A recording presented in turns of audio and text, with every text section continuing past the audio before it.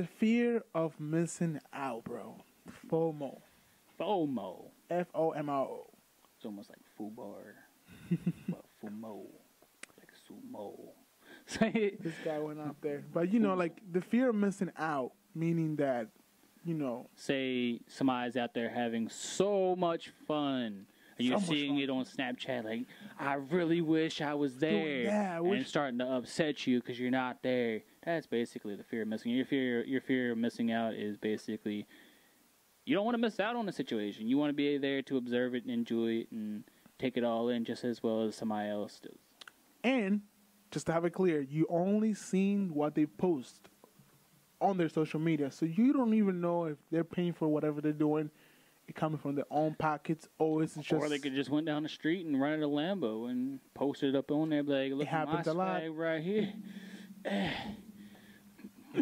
It happens a lot. It happens a lot. The more you think of, like, people rent cars, fancy cars. They rent, luxury watches. They buy watches, just to show it off, or they travel just because they want to take a picture and post on social media, just to like feel like, oh, I'm doing something better than you. Yeah, that's a competitive nature of social media. You know how dumb that is? Yeah, but what can you say about society if people don't listen and wake up to the ideas and the realms of what's going on? How can you change it?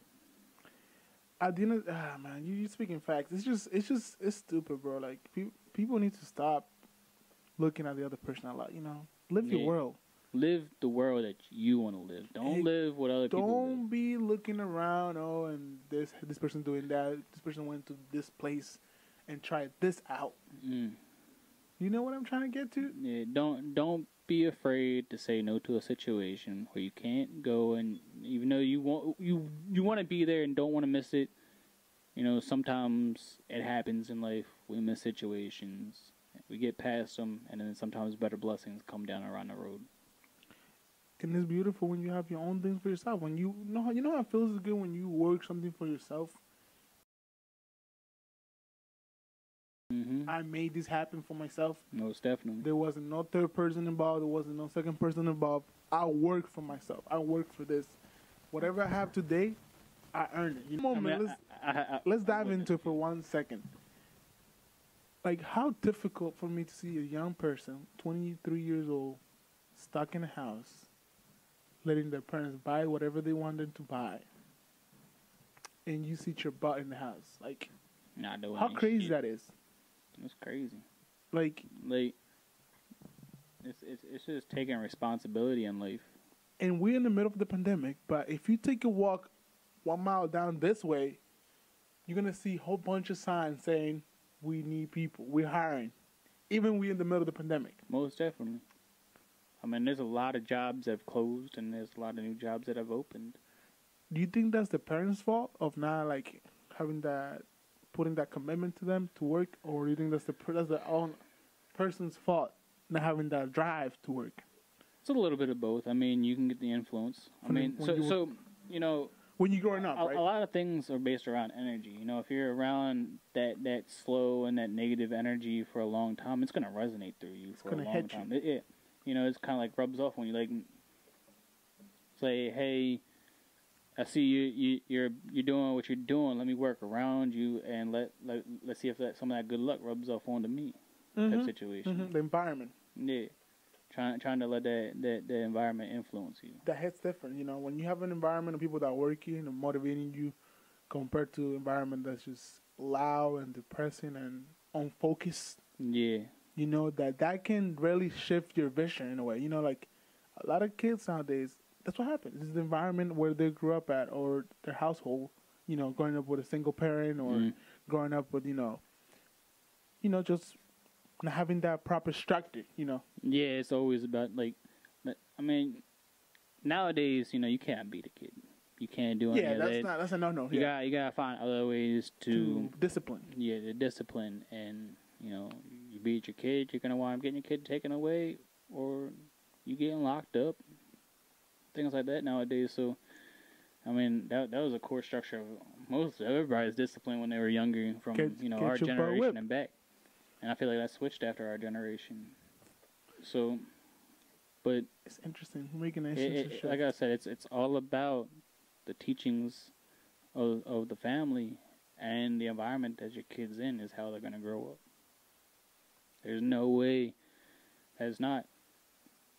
But then again, you also have those kids that, you know, get inspired by other means as well. You know, like when I was younger, I used to watch people on like YouTube or the internet and be like, I want to be like you. I want to work hard as you and have the things you have. Yeah. I want to be able to. I want to know how that feels to have that. Yeah. I see what you're saying. Like sometimes, not necessarily your parent motivates you to do something, but maybe like whoever you grew up watching or inspired by. Yeah. Somebody who can be a real role model. No Cardi B role model, because she is not a role model. Whoa, wait a minute. Cardi B is a role model. She went from stripping to making music. A businesswoman now. I mean, but talking about a WAP. Hey. That's. If you look at the numbers, who makes the biggest number?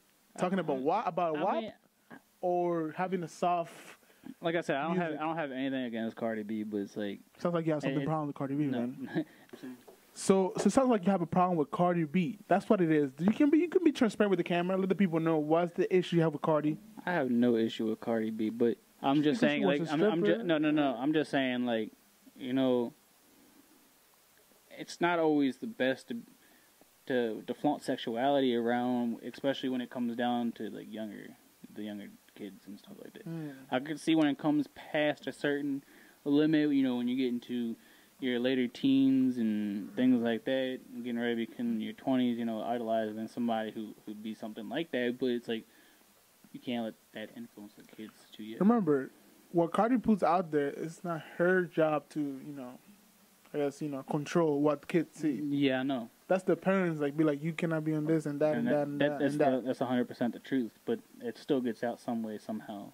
So whether it's through that kid's friend, that their parents have less restrictions on them, or whatever. Well, that's when the parents will come and play, be like, you're not hanging out with this guy and this girl, and we need to get your ass in the house. And that's period. But you see my perspective. I see. It can get out there. I see what you're saying. It can go a little bit too much, like, sometimes. But also, it can inspire girls to be singers, you know, at the end of the day. It has singers or rappers, but if you feel like you got to throw your body out there all the time to make a difference for yourself, I mean, that's up to you. I'm not judging you, but we'll let Cardi do her thing, you know. Yeah. Well, guys, been another beautiful episode of Smoking the Truth podcast. Is your host Orlando Flo right there, and Ken Oz on the other side. Yeah. Just like how this episode came straight to you guys from the camera, you know, straight to the phones, straight to the computer. Just make sure you guys like, share, and subscribe. Hit that notification bell if you're watching on YouTube. And don't forget, guys, it's been a beautiful content. It's a beautiful 2021 coming around the corner, man. Most definitely. Let's grind. Let's do this, guys. We love you guys. We appreciate everything. Have a blessed one. It's been Smoking the Truth podcast. See you. Love you. One love.